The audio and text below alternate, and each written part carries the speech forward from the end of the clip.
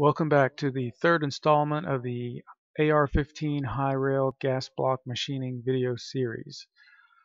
I have to start out by profusely apologizing. I somehow lost the footage of the profiling operation. It's simply just not on my camera, and I know I recorded it. So the next best thing, I was just going to show you how I did that with my CAM program. So the first thing I did was sort of simulate a high-speed machining toolpath. I don't have that capability yet, but a high-speed machining toolpath is essentially a spiral. So I am using some spiral toolpaths here just to remove the bulk of the material, because in the past when I tried to do this, the profiling operation without doing this step, I got a lot of chatter. This greatly minimizes the chatter, and it doesn't take that long. So all I'm doing here is just simple spirals. Let's see, 200 thousandths depth of cut, 50 thousandths width of cut. I think the spindle speed is around 21-25, and the feed rate is 38 inches a minute. So this doesn't take that long, just a couple of minutes per part.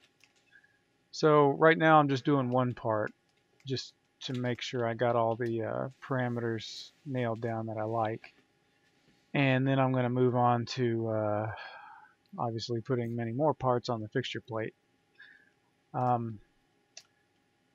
These operations were really hard on my roughing end mill, and I've gone through several of them. I've been getting them from Meritool, and they're just fine. I'm just doing something wrong or something. But anyway, this morning I called Carl at Lakeshore Carbide, and he was extremely helpful, and he took a great interest in helping me nail down a process here with the right tooling. So I definitely would highly recommend Lakeshore Carbide. Carl is just a super nice guy, and he'll help you if he can.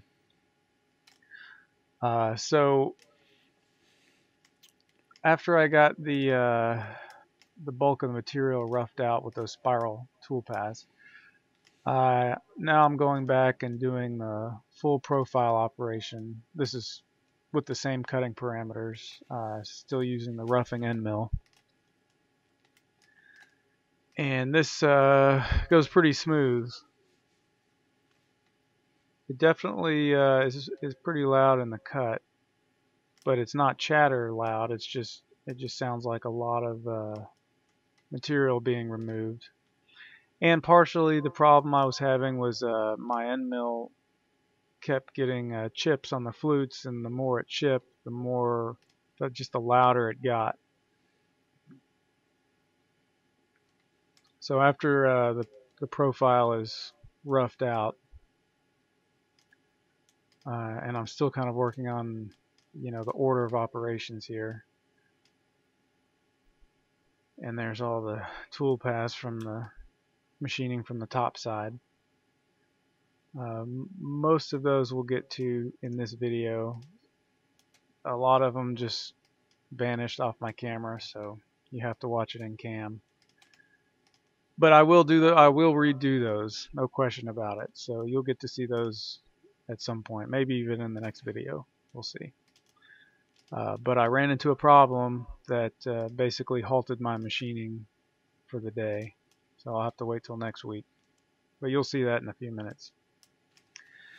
Then I go back and do a finishing operation with a 4-flute finishing end mill, and you can see I'm taking a 5/1000 width the cut there, and you can kind of see it's just like a skim cut off the surface. And I played around with different depths. I really wanted to do this with a full depth and just do it in one pass, but that just does not lend itself to a good surface finish. I even tried doubling the depth of cut here, and that definitely makes for a rougher surface finish. So I decided on just keeping a 50 thousandths depth of cut. That gives me a pretty nice surface finish, as you'll see in a minute. Not like super fantastic awesome, but not terrible. It's actually fairly decent. So I kept that, and I mean this thing is going to be sandblasted and parkerized at some point anyway. So I just wanted to you know, try to get a good surface finish, because to me that kind of equates to longer tool life. And if I can figure out how to work my cam here, I did there's some operations right there where it's just cutting out a recess with an 1/8 inch, or sorry, a 3/8, or what is it, 3/16 end mill.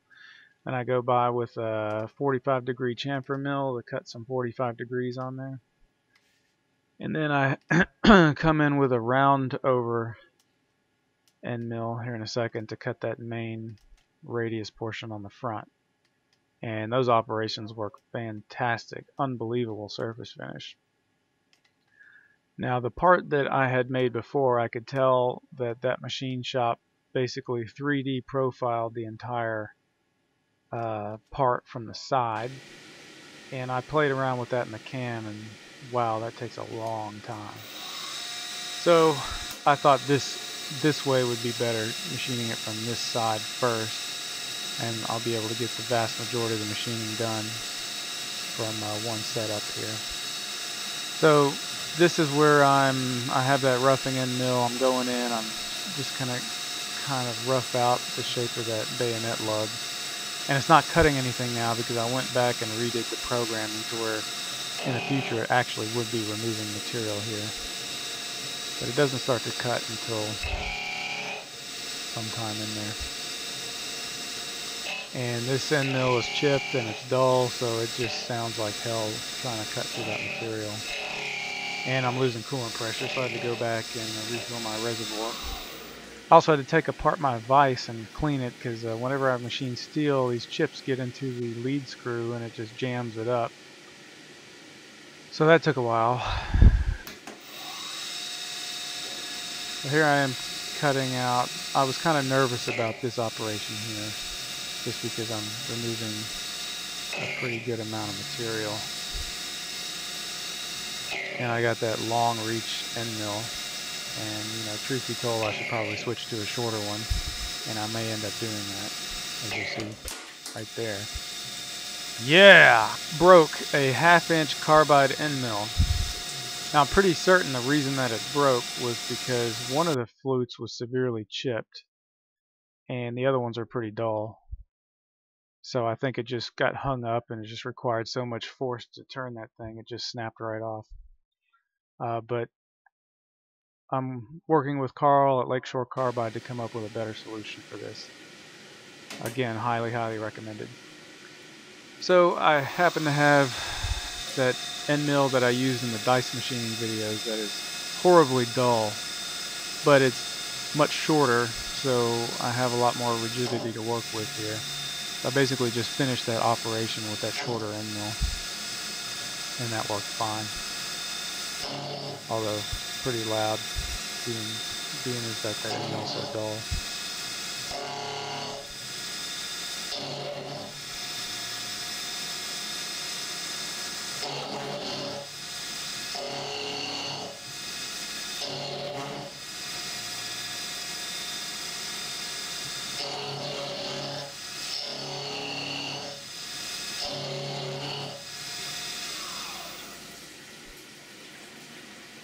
So it made it through, but I definitely need to replace that end mill. So then I went back with a finishing operation, basically the same size end mill, except not a rougher. And I'm using the same parameters that I used on the profile around the outside of the block. That gave me a pretty good surface finish. 50 thousandths depth of cut, 5 thousandths width of cut. And I didn't realize it until I actually machined it, but this is kind of redundant. I don't need to finish the top of the bayonet lug. That's all going to be machined again from a different vantage point anyway. I really just need to get the bottom part there that you can see. So I'll change that in the code.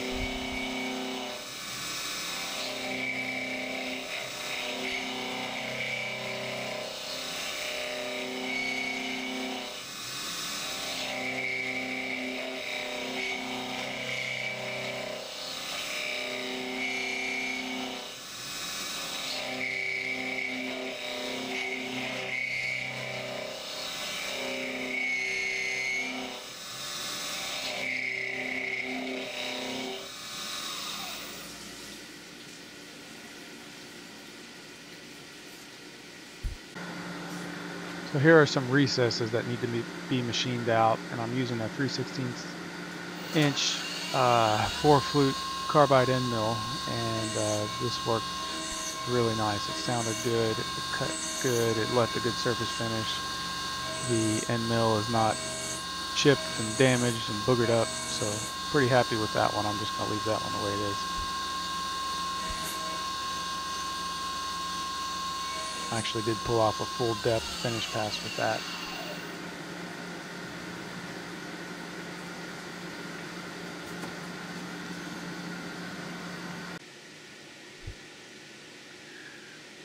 Here are some 45-degree chamfers that I was putting around in various areas.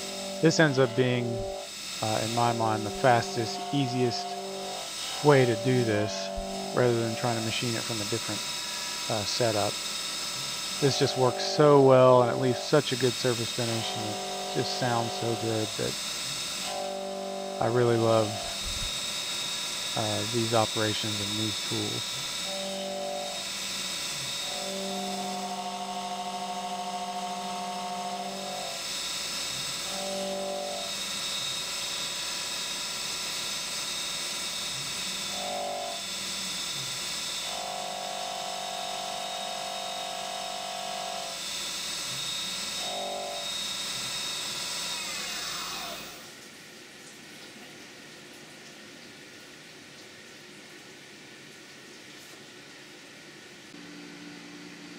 Here is the same 109,000 round over radius mill that I used on the dice.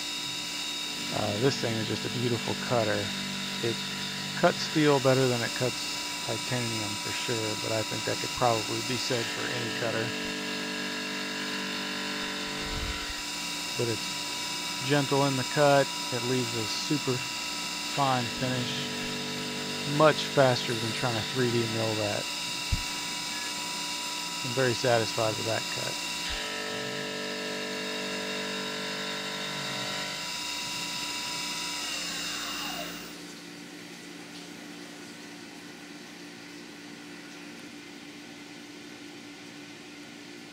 All in all, very nice surface finishes.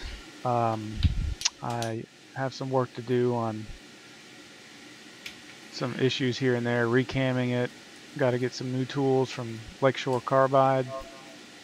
But very pleased so far. I think that's going to be all the operations for this front side. There's some other things I could do from the front side, but I think they'll just be easier to machine from a different setup, either on the same fixture in a different setup or on a different fixture.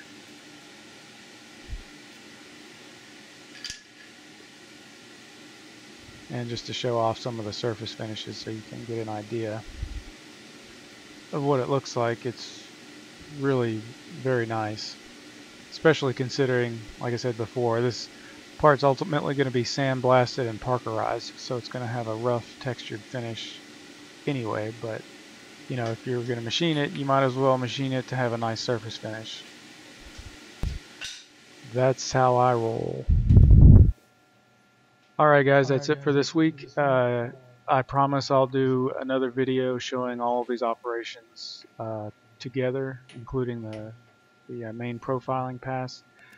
You can read more about this and other things at www.warmachinellc.com. You can like us on Facebook. Subscribe, share, like my videos, and please visit Lakeshore Carbide. I got a feeling they're going to be my next tool supplier. By the way, if somebody can recommend a free program that does screenshot video, that'd be great.